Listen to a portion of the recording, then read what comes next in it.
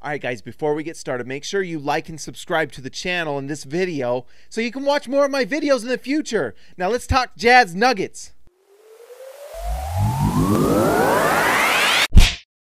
All right, guys, what an absolutely dominant performance from Donovan Mitchell and the Utah Jazz. Absolutely shellacked Denver, especially in that second half where they just were hitting every single shot. It was fantastic. We always obviously try to talk about both teams. The player you really got to give credit to for Denver is Michael Porter Jr. That guy is an absolutely remarkable, incredible, unbelievable shooter. I mean, he takes that corner three, and if he's open, that's a layup. That guy is unreal with his ability to make shots. You know someone is a master at something when they make it look incredibly easy. When you just expect them to succeed at things that other players just don't quite, they can't just do. His shooting from that three-point line is unbelievable, and he's 6'10", so he is always going to be able to get that shot. One of the incredible talents that some of these great shooters has is an ability to shoot the ball in traffic, an ability to shoot with great form and release, whether you're guarded or you have a smaller player on you. Because he's 6'10", and because he's unfazed by who it is that's guarding him, most defenders, he just rises and fires and buries it. Tonight, Michael Porter Jr. was 6 for 9 from three. Unbelievable. It's unbelievable. His ability to shoot is out of this world. Now, his defense is poo. It's really bad. It stinks. It's bad. It's really bad. And the Jazz hunted Michael Porter Jr. on his defense. So if he wants to get to that next step, he needs to become at least an average defensive player. A lot of these people say you got to improve your defense. You don't need to be, an elite defensive player. You don't need to be that. When you're that type of offensive player, you've just got to become an average defensive player. Can you get good enough that you can at least stay in front of most people? There's players you're not going to stay in front of. Like, not everyone can stay in front of Russell Westbrook. No one can. If anyone's expecting you to be able to do that, good luck finding anyone who can do those things. To be able to not foul Harden all game long. That's just not something everyone is good at. Or guarding LeBron James. Like, good luck. Not everyone can do that. But if you can become an average defender where you can guard, a good amount of players in the NBA at a good enough level and force stops here and there, but then hit shots at that level on the offensive end, that makes you elite. That's what you need to be. And he can become that over time. At least you hope, because of the injury history, you never know. But, man, his shooting is incredible. The other player for the Nuggets that you always got to mention is Jokic. Tonight, Jokic was pretty solid again, 10 for 21 from the field. He was, he only took 2 threes, which I guess for Utah is kind of a win. He was 1 for 2 from them. And that's probably Rudy Gobert running out to him. But he hit a bunch of threes last game against Utah. So it's one of those games where he scored 28 points, 28 points on 21 shots.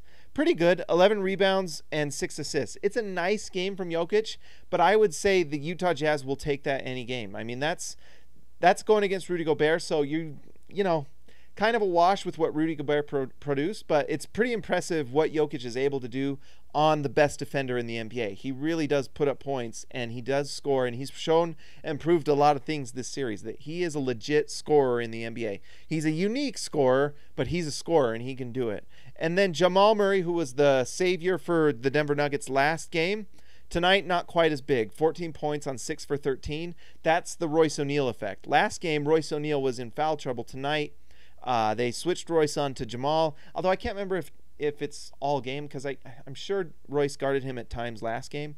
But this game, Royce did a better job of staying out of foul trouble, and it really showed because Jamal Murray just did not have quite the same effect that he did last game. He still was relatively efficient, 46 from the field and 50% from three, but just a better job overall by Royce O'Neal guarding him than maybe Ingles did at the end of the game. Now, for the Utah Jazz, basically they went supernova. Absolutely ridiculous play, and we talked about this last video, that the Denver Nuggets shot 54% from three last game, and Utah shot 34%, and it went to overtime. So that's that's a sucky loss for Utah last game, because really they were one of those, there was a lot of small little plays that could have gone Utah's way to win that game. Although they did get a lucky Jordan Clarkson crazy three. It was just a very close game. but Utah just was 20% less percentage-wise than the Nuggets from 3, and they still went to overtime. Tonight, the Nuggets did not shoot 54% from 3, but they still shot 48%. Actually, that's kind of amazing. Utah just found a way to score. Utah scored 45% from 3 by the end of the game, but I think at one point they were shooting like 56 until the backups came in garbage time. Just an incredible performance by the Jazz. And it all starts with Donovan Mitchell, who was just a maestro out there. He has taken that step that everyone hoped. Now, I know that it's Denver's defense, which is wet toilet paper. It's not good. But it's great to see Donovan Mitchell doing these things against just a bad defense. He is like, they were double teaming him, and he found open guys. He was attacking when he got the bad mismatch. He was just incredible start to finish, and his shooting has just become next level. Like, he's becoming a little bit automatic with a lot of these shots. He's just there's just not a lot. You can't say anything bad about Donovan Mitchell. He's been absolutely superstar level. One of the best players in the playoffs right now. Probably the best player in the playoffs, actually, now that I think about it, in this series. 57 points in game 1. Tonight, Donovan Mitchell was 30 points, but he was 10 for 14 from the field, 71%, 6 for 7 from 3. That is out of this world numbers. And that's the thing. You've got to hope that the Jazz get Conley back, because I don't know if Mitchell's going to keep up that shooting. He's showing that pull-up 3 is pretty fantastic, and he hit his threes last game at like 40-something%. So that 3 is falling for him, and he is just attacking at the right times. He's making the right passes. I think it was Ben Dowsett on Twitter. He showed some of the PNR numbers. The PNR with Rudy Gobert and Donovan Mitchell is like 1.6 points per possession. It is flamethrowers. It is just torching the Denver Nuggets. They have no answer for it. And one of the reasons that it's going so great is that Mitchell is attacking with those pick and rolls. He's attacking Jokic. He's attacking Michael Porter Jr. They're switching him off of Torrey Craig, and he is making the right reads. So if they actually do a good job of defending him, Mitchell is making the pass he has to make that he wasn't making last season and the season before. He's making the right plays, and it is absolutely torching the Nuggets. And the nice thing, and we talked about this last video, is the supporting cast made their shots this game. So Royce O'Neal, who was, if anyone else deserves credit for this win after Donovan Mitchell, it's Royce O'Neal. Royce O'Neal was an absolute beast tonight. Go watch that game again and watch all the plays he makes. He makes winning play after winning play after winning play. He guards one of their best players, Jamal Murray. And then on the other end, he's rebounding the ball now. Tonight, Royce O'Neal had 7 rebounds. His rebound numbers have gone up since he's taken off in the bubble, taken kind of that main 4-man duties in the bubble. His rebounding has gone up. He is making man rebounds right now. Unbelievable. But what else is exciting is he was 3 for 4 from 3, shooting with confidence. And you shoot with confidence against bad defenses like Denver, but he was hitting those shots. I mean, it's nice to see him shooting that with confidence and burying it.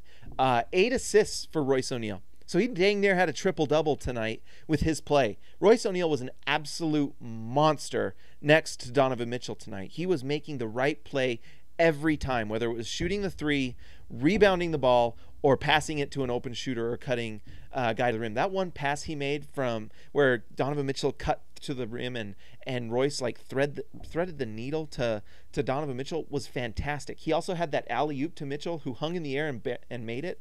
Just fantastic stuff from Royce O'Neal. I cannot say how great he played tonight. I am so impressed with Royce O'Neal and what he has become as a player. If you are not a fan of Royce O'Neal, you are not a fan of good basketball players who help you win games, because that's what he does. Big body, defender, has a motor all game long, makes the right plays, hits threes, defends. What's not to love? And he's getting even better, it seems like, just his ability to pass. He's not like an elite shooter because he's basically a spot-up three-point shooter. You know, he had that little sidestep, was a nice for that corner 3 he made, which was a nice thing to see. But he's not a pull-up three-point shooter, which is what the elite shooters are. But when you have a guy that can just spot up like that, when he takes an open 3 and makes it with consistency, that's fantastic. And you are only going to see his confidence grow as the series goes on. You've got to give credit to Rudy Gobert, who had a bigger impact today. Those numbers from Jokic, like, I mean, he still got the 28 points, but at one point it was like 15 points on 14 shots for Jokic. Rudy was Rudy tonight, and that block made my mind explode. I had to clean myself after that shot block from Rudy on Jokic. And Denver Nuggets Twitter, maybe pull back on the best center in the NBA, because your center can't guard anything or anyone. Rudy Gobert tonight, 19 points for Rudy Gobert on 7 for 10 from the field. Jokic can't do anything with Rudy Gobert, and he definitely can't do anything with Donovan Mitchell. They are exploiting him every single play. And I joked on Twitter a little bit because I'm trying to troll these Denver fans and some of these Denver bloggers and nationals who just called Jokic the best center in the NBA without any sort of like really backup. Because guess what? This game is played on two ends of the floor.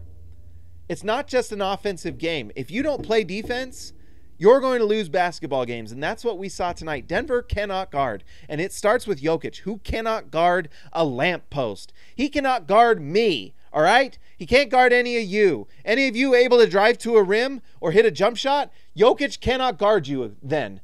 And so it's just like, that's an important thing to remember. And so when Rudy Gobert is guarding Jokic, who, by the way, is fantastic on the offensive end, but if he can't stop Rudy Gobert or Donovan Mitchell at any point during the game, and they can just go and do whatever at the rim, that's not the best center in the NBA to me. He's, at that point, you're Karl Anthony Towns with a handle, all right? And you can't shoot as well as Karl Anthony Towns. So what's the difference? Honestly, what's the difference? You've got to be able to defend in this league to be an elite player. Kawhi is not what Kawhi is if he doesn't defend how he does. And LeBron isn't who LeBron is if he isn't able to ratchet up that defense when it matters most. You have to be able to defend, and that's what Rudy Gobert does, and that's why he gives you a chance to win. And when you've got someone like Donovan Mitchell who is blossoming into this absolute superstar, that's the stuff that wins you playoff games. The other guy, we've talked about these three guys. The other guy you got to talk about, and I know you'll mention it in my mentions, Jordan Clarkson was big time tonight. Jordan Clarkson did what the Jazz needed him to do. He comes in, and the Jazz need him to score and score at an efficient level, and that's what he did. Jordan Clarkson tonight was 50% from the field. He was 44% from three. He was, 3 assists for Jordan Clarkson. That's massive for him.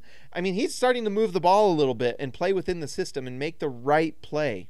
You know, his job is to still just shoot the ball. Shoot the ball, Jordan, because that's what you're good at. That's what you're good at, and that's what the Jazz need to do.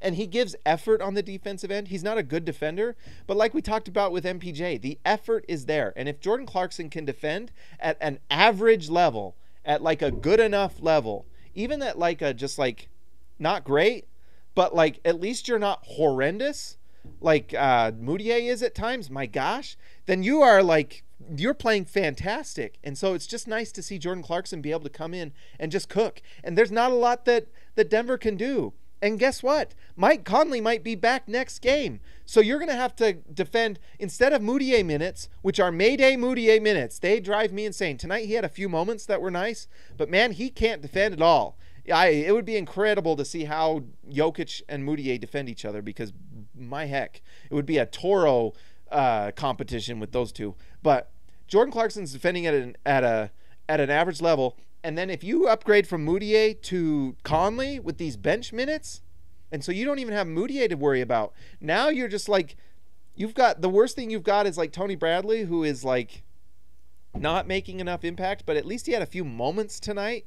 He had a dunk that was nice. But if you have Mike Conley setting those guys up and making shots, Tony Bradley's going to play better with Mike Conley. George Niang is going to play better with Mike Conley, because guess what will happen? He'll get shots that he can take. So, I don't want to call this, because anything can happen and the Jazz can go cold, and who knows, chemistry things happen. But man, Denver has not shown an ability to guard Donovan Mitchell at the very least, and then the Jazz in general. Because guess who else was incredible tonight? Joe Ingles shot 9 threes again tonight. 9 threes. Last game it was 12, and he's hitting them at over 40%. And what the good defenses do is they usually take Ingles out of the game because they know how good he is of a shooter and passer. Joe Ingles was team leading plus 31 for this game. He was fantastic. And if you have Joe Ingles taking, like, averaging 10.5 threes a game, that is such a good thing for the Jazz, I can't tell you. Utah is just bombing away right now, and they are making it. As a team, they shot 45%. It was higher during the hardest points of the game when Denver was really trying. My goodness. Utah's going to shoot about 40% from three in this series because Denver can't guard them. They can't. So if Utah can just defend and defend well when Conley comes back, they're going to put up even more points. You just hope Conley can, like, play at a high level when he comes back. I know he's been up and down a little bit. If he does, tough stuff for Denver, because my goodness, this Jazz team is rolling on all cylinders. And I really hope that Donovan Mitchell is still the focal point when Conley comes back, that Conley plays off of Mitchell, because Mitchell has shown that he is just absolutely an assassin right now. It's time to get excited for Jazz basketball. The other thing, I'm going to be excited to see what happens with Juwan Morgan, because that guy is playing with heart, and he's defending. He's actually affecting the game with hitting shots and rebounds and things like that. Big fan. Guys, that's all I got to say. Like and subscribe to this channel. I will talk to you later.